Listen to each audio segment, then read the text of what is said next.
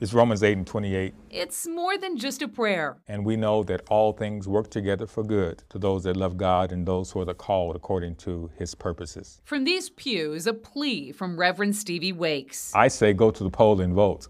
From Olivet Institutional Baptist Church in Kansas City, Kansas, just a mile down the road, you'll find the Wyandotte County Election Office, where data reveals turnout for the August primary was over 40%.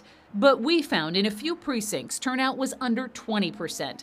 Just a few dozen people cast ballots. People seem to need to be educated that their local officials really do touch their lives. When the League of Women Voters noticed the trend, they turned to local pastors to get souls to the polls. They're more likely to vote if they know the person. Church leaders, including Reverend Wakes and civic groups, are leading car caravans throughout low turnout neighborhoods. I love it. Can you see it? Vote.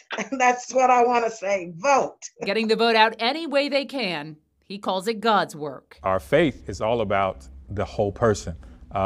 We are concerned about the soul, and not just spiritually, but physically. Everything